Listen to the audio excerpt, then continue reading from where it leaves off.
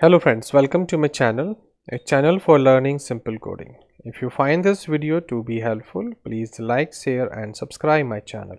In this video number 4, we are going to understand what is props, how to pass these props and use props in component, how to pass arrays and object as a props to the component. It's the most important part of React or Next.js application development. Now, what is props?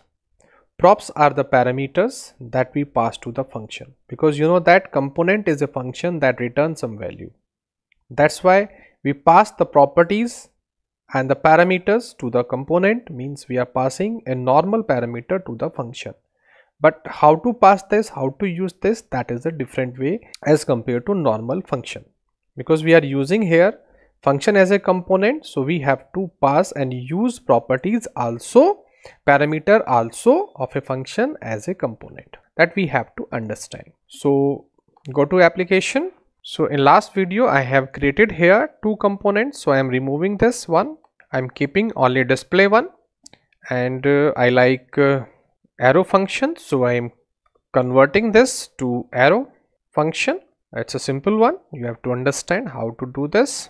Like this, it's converted into arrow one. Simple. Now I have to remove it from here because I am not using two component, I am using one, so I am removing this from here. You see, so it's a normal component, and if I see the output here, I refresh it once again, and you see that we have the same output. Now we have to understand what is the props. Here that this is a normal clean component, we are not passing any parameter to this.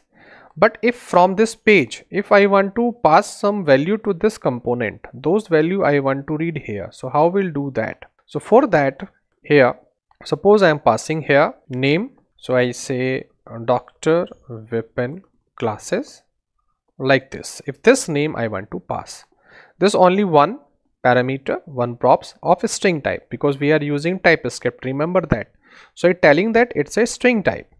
So what we have to do, we have to go there, and here I need to receive this. So I say props, remember that.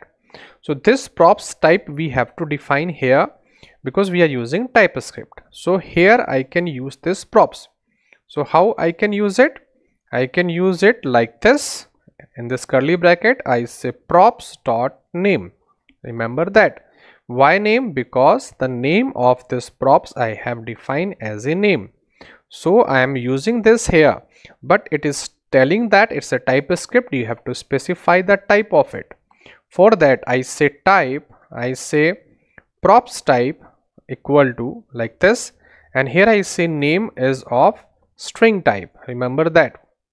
And here I say the type of this is props type, remember that, like this. So I am defining the types of this because it's a Typescript, so we have to define the type of this. In place of this you can use interfaces also, but you have to understand the difference between types and interface. That's why I have a separate series of Typescript also, you can watch that.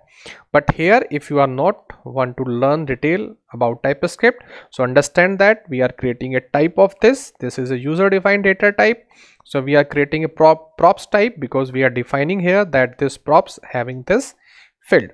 So no output is not changed, remember that. If I run it, so no change at all. But I can show you change also if I make this bold. If this property I make bold, then I can change you also the type. Like this, if I say it's a span tag, I put here in place of this, remember that. I cut this and I paste a span tag here. And in this span tag I say class name here, and because I'm using Tailwind, so I say font, you see, like this. If I say font bold I'm using, and you will see that we have a bold like this information with the help of Tailwind CSS. This value we are reading. Remember that this is not only the way to read this, we can also read by using you can say destructuring format. I can say name like this, remember. So I can use I can make destructuring also, because I know this is a name one, so I can read like this, and directly I can use this like that. So no change at all. You can use like this also. It's the same way in JavaScript we called it destructuring. But if you don't want destructuring here, so just you put props here, and you may have destructuring here. So I say const here name equal to props, remember that. So still we can destructuring here inside the function, and we are creating this here, same output we have, nothing change. If we want to pass multiple, remember that if I want to pass multiple parameters, so I can pass here that I say language which you are using.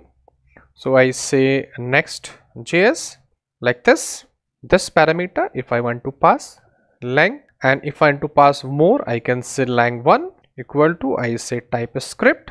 So number of parameter you can pass whatever you want. So these parameters are not available because it's showing error. So here we have to decide that we have a lang also of a string type, we have lang1 also of string type, like this we can define here, and here we can say lang and lang1 like this. We may also use destructuring, and in place of this Next.js I can use lang. In place of this Typescript I can use lang1, remember that, nothing special in it, same output we will have. You see, like this we have the output, but we are passing these property, these value as a parameter. Remember that this is the main thing that you have to understand here. So we are passing a props. Now we have understand what is props, how to pass and use props. Now we learn how to pass array and object, that is different one. So how to do that? Suppose I have an array here. In place of this I say const and I say info equal to, and here I pass the information. I say Dr. Vipin classes like this. Second one is here Next.js. Third one is Typescript like this. Suppose I have an array. This array I want to pass here because it's a long one, so I want to pass in a single format this array. So I say info equal to, and I pass info here, remember that. So you see that this time we are passing a info as a here props, but this props having a value of array. So now how to change this here inside this? So this is there, we are passing here, it's showing error. So here we have to remove all these things, and in place of auth3 I have to put info of string type, that is array, remember that we have to pass here. Now I have to remove it from here, and I say info is the array which we are receiving from here. In place of this I say info of 0 parameter. Here I say info at 1 index, and here I say info of 2 index. Remember that, no change in the output, same output we have this time also. You see, same output, but this time we are passing this information in form of array. If I want to pass object, so again just create this as a object like this, no problem at all. Object have key value, so I say name equal to this, lang equal to this, we have lang1 equal to this, save this.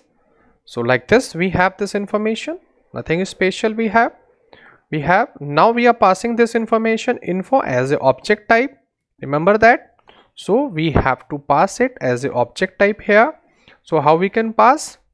We need to declare one more type here.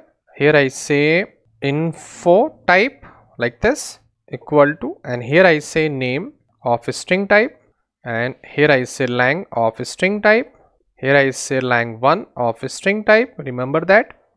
And this info type I need to pass here.